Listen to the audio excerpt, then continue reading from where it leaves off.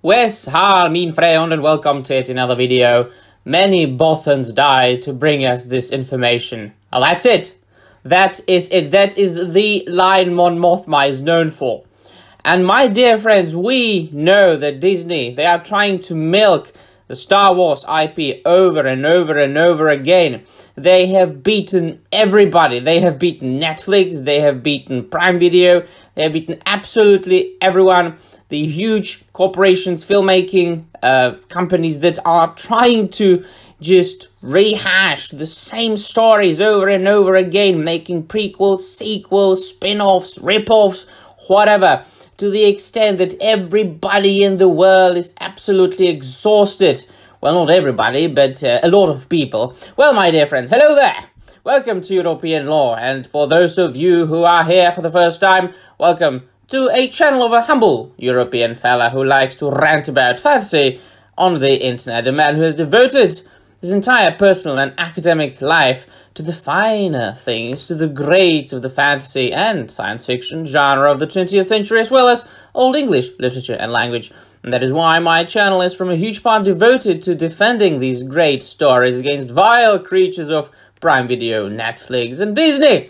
And of course, I've also been a lifelong Star Wars fan, a Star Wars aficionado, a geek, saw the original trilogy when I was 3 years old for the first time, watched the Phantom Menace when I was 6, that was the first time when I went to cinema, and then of course, read many novels and graphic novels from the old canon, the extended universe. And then Disney came, pam pam pam. And myself, I have to admit, as well as many other people, was fooled for a little bit there by The Mandalorian, which I enjoyed the first season, of course. And I was excited to see Luke Skywalker saving the crew of the ship at the end of the first season. Oh yes, I was clapping like the seal. But of course, there was only a fleeting moment. We know that Star Wars is gone, it has perished. Not the original films, of course, not the prequels, they are still great, but everything that was made post-Disney acquisition. And so that much that they are now making TV shows about side characters, about insignificant characters, just so there is more content for the consumers to consume. The prime example is Andor. And of course, many people are saying that it's good, actually. But when you've been abused by your partner too many times, you refuse to meet him or her again. Even if everybody tells you, and the partner is telling you, I am good, I'm better now. No, but too late. Been abused too many times. I refuse to watch Andor. I refuse to watch anything that's being put out by Disney as far as Star Wars goes. And it will be the same with this. Please, my dear friends, look at the screen. The Mandalorian timeline may bring back a classic Star Wars character. Let us dive into the short article by bleedingfool.com. According to a new report, fans should expect to see a big Star Wars character show up in some of the franchise's upcoming Disney Plus series. The success of The Mandalorian all the way back in 2019 spurred a renaissance for the franchise and led to multiple shows being ordered. This includes next year's Skeleton Crew and Ahsoka, along with 2024's The Acolyte. Now, the Ahsoka is, again, just taking a character, making a show about the character, and just milking it. Now, yes, given Ahsoka is not really a side character, she has received a lot of space and time and attention, starting with the Clone Wars, but still, the most recent project to hit Disney's streaming service was Andor, which went on to be loved across the board. Now, it seems a character within that series will be showing up in other entries further down the timeline. The Making Star Wars site revealed some new information from their sources about a surprise Star Wars character who could show up in the shows taking place with the Mandalorian timeline. And the Mandalorian, my dear friends, the show itself is very well known for nostalgia bites and member berries. Like, a lot of characters appeared in that show, along with the Book of Boba Fett, which is really another season of The Mandalorian.